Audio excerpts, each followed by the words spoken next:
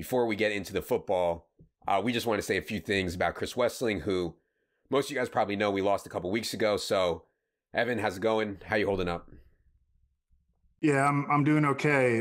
We haven't podcasted since the Super Bowl, you and I. So I just wanted to say something about Chris Wesseling because Chris passed away due to cancer after beating it the first time, and then it returned.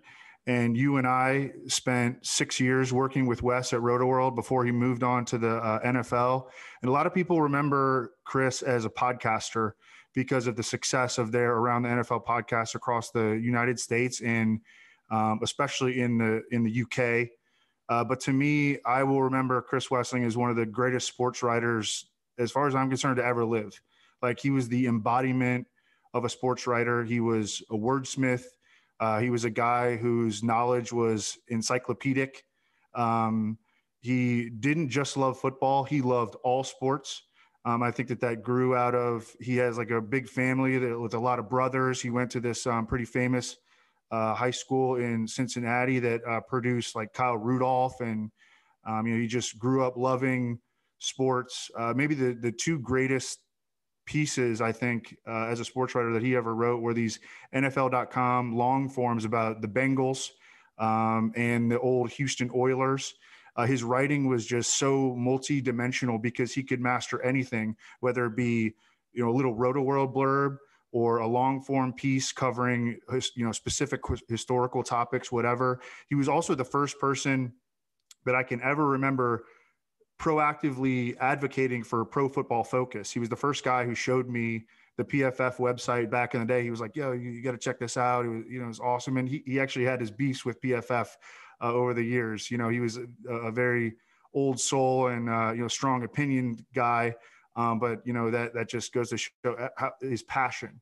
And I remember the day that Wes told me that he was leaving RotoWorld and going to work for the NFL. And I was so selfish because I was sad and I was mad that he was leaving after Greg Rosenthal had left.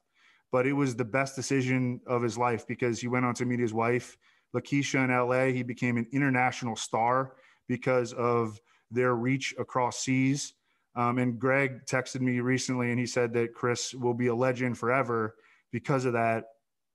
And I mean, he's right. And he never would have been that had he stayed at RotoWorld, which I selfishly wanted him to do. And anyways, I got to hang with Chris twice before he passed, once in Los Angeles and once on Tybee Island in Georgia. And he was just a wonderful human being.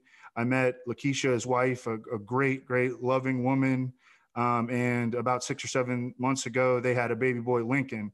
And so if anyone listening to this would be interested in supporting Lakeisha and Lincoln, Chris's family, there's a GoFundMe set up for those two. And I'm going to miss him so much. And a lot of people are going to miss him. Yeah, really well said.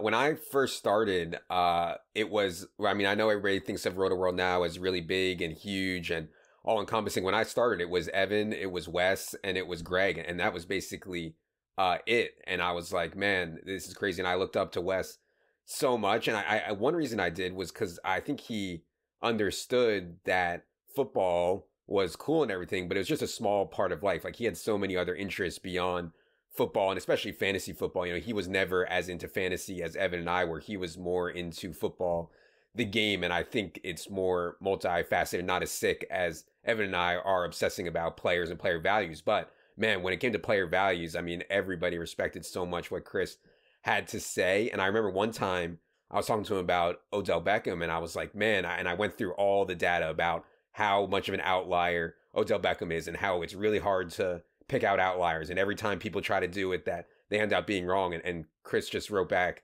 he said, yeah, but I can see it. He's an outlier. And I was like, okay. And then he went on to be just that as a rookie, obviously, and for much of his career before the injuries came for Odell. So yeah, man, it's just a really bad gut punch, I think, because he was beating it, and just for it to come back right after he had his baby is really, really tough. So yeah, the GoFundMe, we'll go ahead and retweet it from ETR's Twitter as soon as this podcast is over, so you guys can find it better if you can spare anything to donate to Lakeisha and Lincoln.